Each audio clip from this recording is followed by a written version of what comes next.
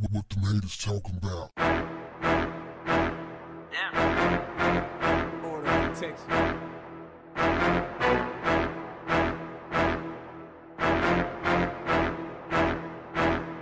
What's up, family? It was a 4th of July to remember, as Damon Wayans Jr. caused Twitter to explode with his tweet where he declared the 4th of July to be Happy White People Proud of Their Racist Ancestors Day. Bit harsh, right? But is there any validity to it? Is there any truth? Of course it is, because that's what's happening. The 4th of July is a celebration of American independence. 1776, black people were still slaves when the Declaration of Independence was signed. So we feel some kind of way about this whole situation, the 4th of July. I stopped celebrating the 4th of July years ago. And don't give me all that patriotic stuff. There's a distinct parallel between patriotism and racism in America.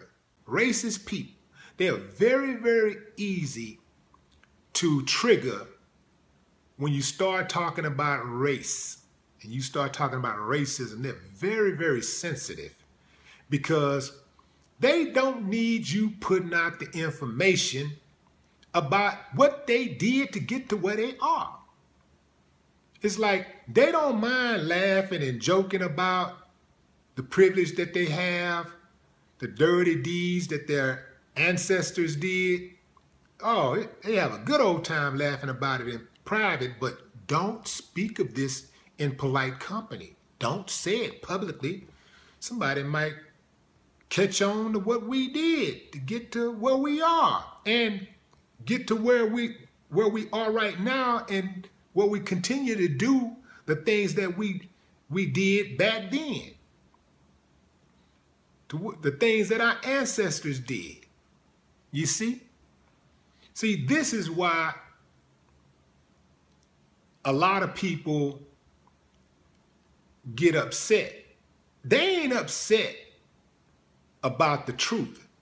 They're upset about the truth being told publicly, being spoken publicly. That's what they don't like. This dude, Damon Wayans Jr., I mean, that youngster put it out there.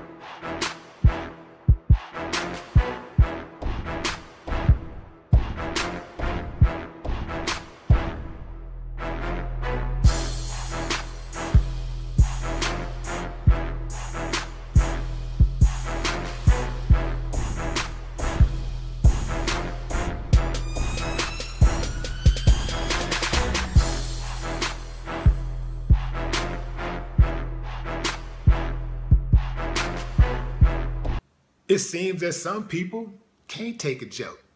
And here's something funny. Many of the people who laughed at the Steve Harvey slave joke, they ain't had no problem with that.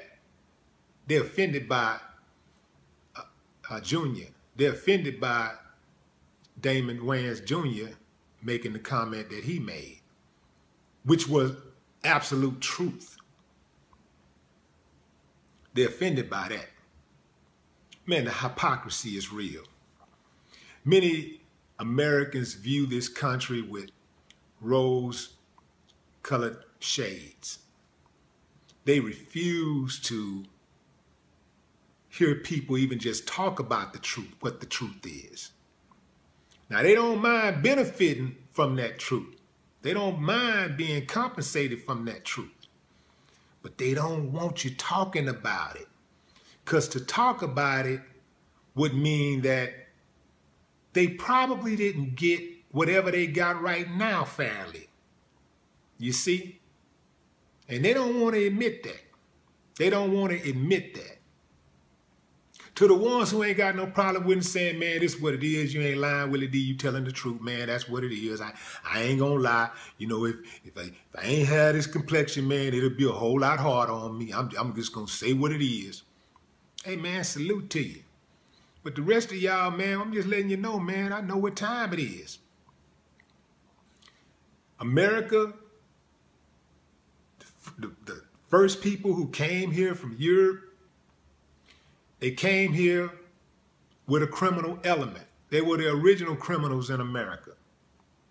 They were the original people who came here with diseases, killed off the Native Americans, took their land and made them to be savages to the rest of the world. I remember my silly ass watching television when I was young.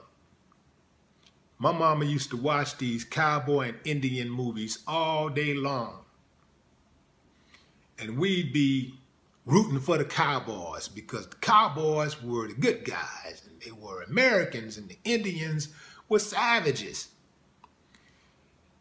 It took me into my late teens before I realized the cowboys were the damn savages and the Indians were the good guys because the cowboys came and infringed on the Indians' rights. They raped, they murdered, they pillaged community after community after community, and they projected the image of Native Americans to be savages worldwide. And they had us all fooled with that propaganda machine called television, and they still projecting these certain images out there, like they the same thing that they did to the Indians, they're doing it to black people, where they're projecting this image, this negative image about black people, and this is all we are. And they very, very, very seldom show black people in a positive light. So I can see why somebody who haven't really been around the black experience don't really understand black people, don't have black friends or stuff like that, never been in a work with black people or really been in a black community. I can see why they would feel that way if all they see is these savage images, or all they see is the worst segment of the black community. I can understand why they feel that way, because I too fell victim to that damn foolishness. So it's always a beautiful thing to me, man, when somebody counter it. Anytime somebody can offer an alternative to what they're doing out here in mainstream media, trying to make everybody else look bad and trying to make themselves look great, like they're perfect. Yeah, I'm gonna salute that. I'm gonna give that props. I'm always taken aback when I see people in America who call themselves patriots. They're so patriotic. I'm always taken aback when they start talking about getting rid of illegal immigrants. White Americans were the original illegal immigrants in America. See, people don't want to talk about that. See, that's the truth. See, and I understand now why people say the truth hurts, because it does. The truth hurts a lot of people, it hurts. But it also shall set you free. The truth shall set you free, man. And it's okay, man, because like we know the truth. The truth is out now. So there's nothing you can do to deny. You can lie and be in denial, but we know what the truth is. So you may as well just say, you know what, man? All right, you got it. You right. You right. You ain't lying. Okay. I ain't like what you said. I ain't like it, man. But you know what? At the end of the day, you're right. But see, that's too much like right. But that's a good start. If we can get a good start would be to just admit you're right. You're right. Tried to be in denial. I'm trying to hold on to it. Just like being right about Donald Trump, being a racist. Man, go ahead and say it, man. The reason why you voted for Donald Trump was because Donald Trump, you knew that Donald Trump was going to do everything in his power to uphold white privilege. That's why you voted for Donald Trump. That's why. There's no other reason why you would vote for a dummy. No other reason why anybody would vote for such a crass dude, like a dude that's so uncouth, that has, I mean, this is the president of the United States, and every time he gets upset, he goes on Twitter and explodes. That is not how a dignified person carries themselves. That's not how a dignitary carries himself. No. This dude, I mean, he basically trash. That's what he is. People with racist views, they upset about the tweet. Those are the ones who are really upset about the tweet. Ain't nobody else really tripping on it because they know it's the truth. When you saw it, you just got to say, ha ha, you got to laugh at it. You got, oh, damn, he went there. He said it. Everybody, even the people that don't like the tweet, they know he's not lying. So if you know he's not lying, why are you upset? If you know he's not lying, why are you upset? And if he is lying, why aren't anybody saying he's lying? He's lying. You know, when you tell a lie on somebody, they're quick to correct you. Why hasn't anybody corrected him? Why is it that the only kind of tweets that you see people putting out there is stuff like, well, you go back to Africa. You don't like it. Oh, you're scum. Get deported and all this kind of stuff. Why is all of the attacks are just personal attacks, but there's no facts? Why is anybody denouncing this so-called tweet as a lie? Not so-called tweet, but denouncing this tweet as a lie. Why?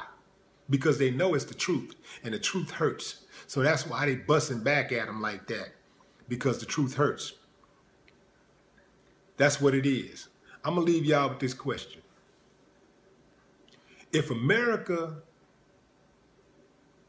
is, I'm going to put it like this. Why is it that the country that screams freedom the most,